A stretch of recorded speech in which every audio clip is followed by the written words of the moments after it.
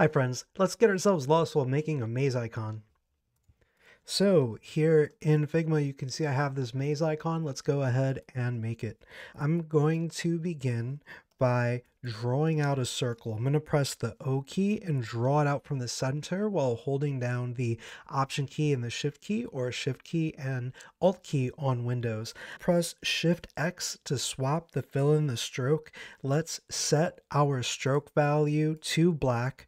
We're going to set it to the center stroke, and what we're going to do is make 3 more. This one is 18 by 18. Let's copy and paste that. This one's going to be 12 by 12. Let's copy and paste that. And this one is going to be 6 by 6. I'm going to double click on this, press Command A to select all. I'm going to hit Command X or Control X on Windows. Double click, I'm going to paste it in here. So what I've done is I've pasted those points to be here so they're all grouped together. Let's select all of those as well. I'm going to hit Command X, Control X on Windows. I'm going to double click out and double click back into our main circle and hit paste. The reason I'm doing that is so that all of our lines are together in the same path object. To begin, press the P key and I'm going to join some of these points. So here we go. I can go ahead and select those points right there. I'm going to double click out and I'm going to rotate using the Shift key. Now when I rotate using the Shift key and I press the P key in here,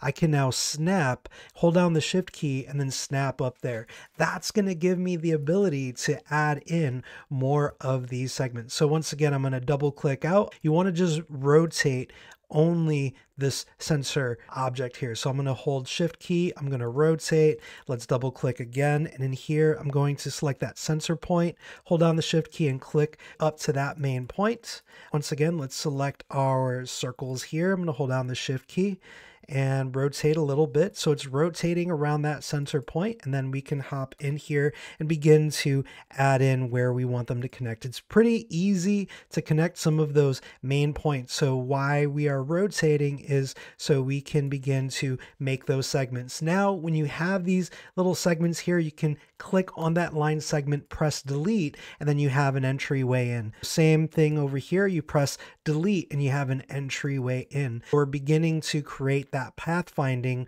for our maze. What I can do is once again rotate this around a little bit. I'm holding down the Shift key. I can double click, press the P key. I can click on 2 points right there and I can select that segment and I can delete that segment. Now I can round out some of these hard edges. Let's select this whole object. I'm going to come over here. I'm going to go to my advanced stroke and choose the round corners. I can also select the endpoints to both be round. This is going to give us that nice shape. So I'm going to continue a little bit more. Let's find some more points to join. So I'm going to press the P key. I'm going to come here.